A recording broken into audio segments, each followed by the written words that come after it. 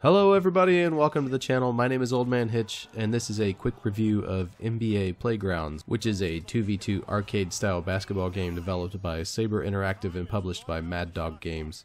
Saber Interactive is an interesting story. They were founded in 2001 in New Jersey and they've grown to now have offices in Russia, Spain, and the Ukraine. Their website bills them as one of the few remaining independent game studios still producing AAA content, and they specialize in applying proprietary cross-platform game engines to original IPs, and they've worked on big franchises like Quake and Halo, as well as created their own 3D game engine. NBA Playgrounds is their latest game. It was released on May 8th and it retails for $19.99. When it was first released, it had a few issues, and I'm pretty glad that I waited to make this review because they've already addressed a lot of the minor stuff. Like, there was a bug when you went into the menu to turn down the music, which you pretty much had to do because it's quite loud. The game would revert right back to 100% as soon as you left the menu, even if you applied settings before leaving. And little things like not having a meter to give you any kind of feedback on when to release your shot, leaving you basically guessing and trying to get down the muscle memory timing, which turned out to be a little harder than it ought to be. But now there's a meter, and I guess the whole point of what I'm saying is Saber has been very responsive to customer feedback, not only issues, but adding content as well. They've added 15 new players to unlock, and I say unlock in a bit of irony, but more on that later, as the way that you access new players is probably my biggest issue with this game. Also on release, you couldn't play against a friend, but they've added that. Three-pointers were unbalanced, especially in online ranked play, but they've made them more difficult and made them so they don't affect your lottery pick bar, which is a special meter that fills up and gives you various boosts throughout the game. But I'll show you all that in a minute. These settings are basic, but I wouldn't exactly call them Spartan by any means. There aren't a ton of resolutions to choose from, but hopefully you'll see here what you're looking for.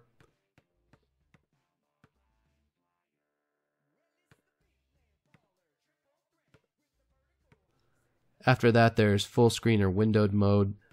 There are 4 graphical presets ranging from very high to low.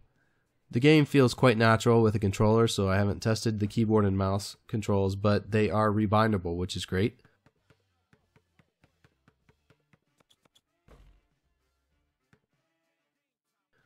You get separate sliders for music and sound effects, which is nice, and you can turn on or off the commentator and the shot meter. It would be nice if the commentator had his own volume slide. The game modes are Exhibition, Tournament, and Online Play. In Exhibition, you can pick your team and the opposing team, or just random for a challenge.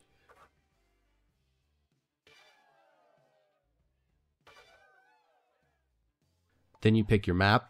There's 8 total, but they aren't all unlocked when you first get the game. They are unlockable, and I'll show you how to do that when I talk about the tournament play. You can choose a win condition, like scoring a certain amount of points, or you can just choose time, and it'll be whoever has the most amount of points when the clock runs out. And you can pick a difficulty and a ball skin. Next up is tournaments, and this is probably the game mode where you'll spend most of your time if you aren't going to be playing online against other players. There's a couple of nice features in tournament play. Each map has 4 matches that you'll need to win. Once you've beaten the final team, you'll unlock the next map. Additionally, there's little challenges to each match, like get X number of steals or X number of alley-oops or 3-pointers in a row. Some of them are quite difficult and some of them are pretty easy. So that's tournament play. It's probably my favorite game mode and where I've spent the majority of my time. Last up is online play. My experience with it has been hit or miss. The game's tutorial encouraged me to go into online play after only like my 3rd match, and my very first match was against a player ranked in the top 10 of the leaderboards. The fact that his players were better because you have to unlock players, they were max level because there is a progression, and he was playing someone who obviously didn't even know what he was doing, was completely lost on this guy, and he proceeded to try to score 100. I think I held him somewhere in the 70s, and I did manage to break double digits, although very late in the game, so it was a moral victory, I think. Actually, it was seriously discouraging, and my second game was another mismatch and I got blown out again. Eventually, I fell down to a rank where I could match up against players with similar skill and unlocks, but by then I was pretty jaded and I haven't spent much time with it after that.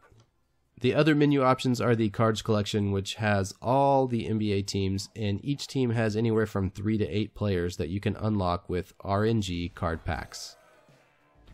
This is probably the game's biggest negative for me, and it sparked an idea for a video about how much I hate loot boxes and card packs, but that's for another day. It's completely unnecessary in this game, and as I mentioned earlier that in online play you can match up against someone who has better players than you, and there's really nothing you can do about it. So how do you get those players? Well, it's just random luck from opening packs that you get from leveling up. I don't understand the point of card packs in this game, especially because the game allows for duplicate cards to be rolled, which just gives that player a bit of XP, but if you're never going to play that player anyway, it's pointless. But it also means that there's no secondary currency system like you might get in Overwatch's coins or Hearthstone's dust that might allow you to get players without RNG. You can't even tell who the mystery players are until you get lucky and open them. I wish they had gone with some kind of point system that would allow you to unlock the specific players that you want to use, or use the challenges that I mentioned earlier when I was talking about the tournament mode in conjunction with unlocking more special players, because unfortunately, having better players matters in an online game. It just gives an advantage. Let's talk about gameplay for a bit. If you haven't noticed by now, it's 2-on-2 full court, and after a small learning curve, you'll be pulling off killer dunks and alley-oops and raining threes. There's now a little meter that can be turned on and off that will give you a little bit of feedback on when you need to release the button to have a successful shot. When the game was released, you just had to guess, and it was a pain. As you perform dunks and steals and blocks and alley-oops, you'll build up a meter that you can see at the top of the screen.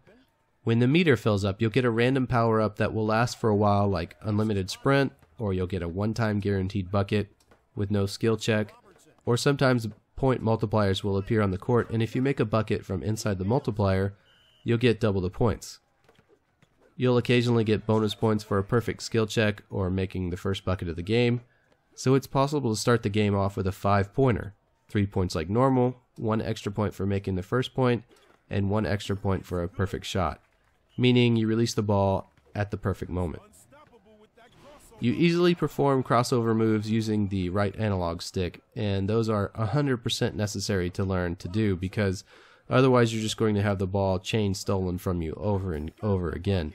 This is something I didn't learn about until after my first few online matches, and as your player levels up, it will unlock fancier crossover skill moves, and there's no list anywhere of what your player can do or exactly how to pull off each move.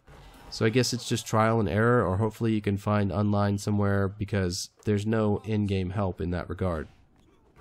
There is a shove button that you can use to prevent a dunk or just steal the ball, but it will completely empty your power-up meter, so it's not really worth using unless you have an empty meter already. Overall, the game is smooth and fun, and it reminds me of the old-school arcade games like NBA Jam and NBA Street. Unfortunately, I don't find it to be as complex or engaging as those games, but part of that might just be my sense of protective nostalgia for those titles. But seriously, if they could make an updated version of NFL Street, I might never play another game. I miss that franchise. All in all, I think NBA Playground is a solid title. It's worth its price of $19.99 for what you get, and the dev team seems to be incredibly responsive and willing to work hard to fix problems and add features and content. I strongly dislike the path they've chosen with regards to how you unlock players via RNG card packs.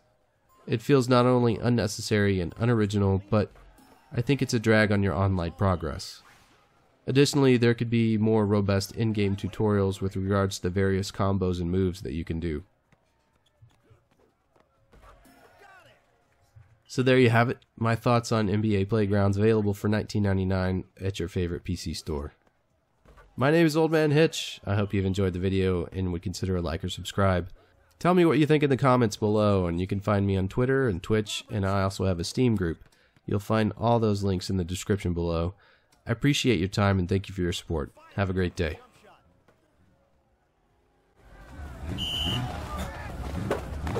Quick handle.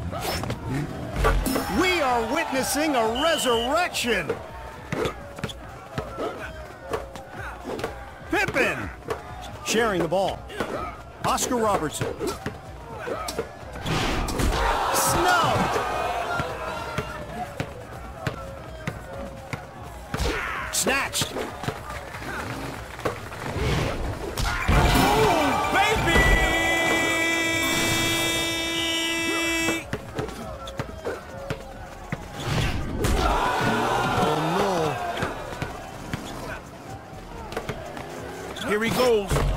Another jumper.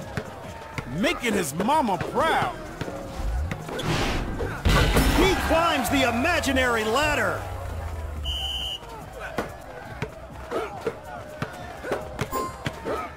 They're on the run with the pass.